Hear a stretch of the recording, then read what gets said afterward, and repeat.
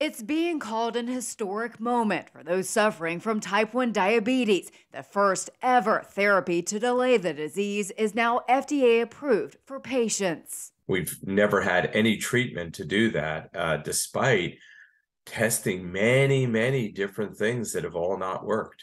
Type 1 diabetes is a genetic disease where a person's pancreas doesn't make insulin or won't make enough. The new monoclonal antibody will be marketed under the brand name Zeald. It comes in a single 14-day dose of infusions that each last 30 to 60 minutes. On average, the delay of development of type 1 was 2 years, but there were those that went longer than that. And as we get more and more data, this may prevent the development even longer than 2 years, which is really exciting. The therapy is thought to work by turning down the body's misdirected attack on its own insulin producing cells. Protecting those cells may buy patients more time before they become dependent on insulin to manage their condition. Imagine, a 9-year-old kid with diabetes that has to have their finger pricked multiple times a day and receive multiple insulin injections. Sometimes their parents chasing them around to do this.